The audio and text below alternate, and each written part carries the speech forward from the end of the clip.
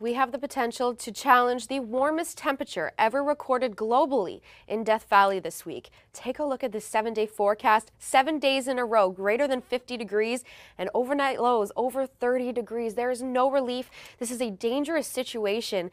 Las Vegas, you normally hit 1 day at 46 degrees a year. You could be seeing 5 days or more at 46 degrees.